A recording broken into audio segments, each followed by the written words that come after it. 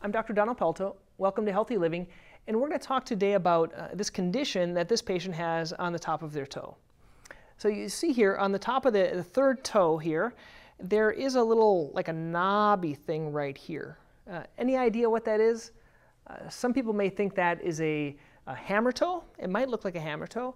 It could be maybe someone got a bug bite to that area. But actually what it is on this patient is something called a ganglion cyst. Okay, so what is a ganglion cyst? A ganglion cyst is almost like a balloon that fills up underneath the skin. And it usually comes from two areas. It can either come from a joint, and just as you can see here, there's a little curvature right here. So there's a joint right here, and there's a joint right here on the toes. So this one is right between this joint and this joint. So it could be coming from the joint of that third toe. It also could be coming from one of the tendons on the top. So the tendons on the top of the toe is called an extensor tendon. And that tendon that's on the top, all those tendons, they have fluid that kind of lubricates the tendon so it works well, and that can get a little hole in it and produce some liquid coming out, the same way the joint gets a little bit of a hole and gets some of that joint fluid coming out. And then it fills up this area with a sac underneath the skin.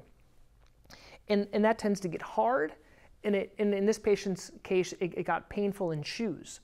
And that sac that fills up, there's a couple of treatments for it. One of the easiest treatments, and you can see this little darker red area in the center, is you stick a needle in there. You stick a needle in and you try to pull out some of the fluid. And this patient had this. They were unsuccessful at pulling out the fluid because it was really kind of thickened fluid, and it had developed into something that couldn't be really taken out. And then the next option is you could try to inject a little bit of a cortisone injection in there. Sometimes that can kind of shrink it up. And if that doesn't work, what you're looking at is removing it. Now, the one thing you have to be careful of when you're removing a cyst is that there's a high chance of recurrence. Okay? With cysts, there's a high chance of recurrence. And so one of the treatments is actually to, you make an incision on top of the cyst and you can try to pull it out. And then what we always look for is we look for the stalk or where it's coming from. So if you think about a balloon, when you have a balloon, there's a little end to it where you tie it. And this little balloon is the stalk, and you have to look and find out where that stalk goes. Does it go into the joint? Does it go into the tendon sheath? Kind of where does it go? And that's the way you treat it, and you kind of find where it's at the root. But even if you remove it, and even if you find the stalk, there's a high chance of recurrence for something like this. So there also is other concerns, right? Someone may even mention, oh, is this a cancer? Is this some other type of a problem?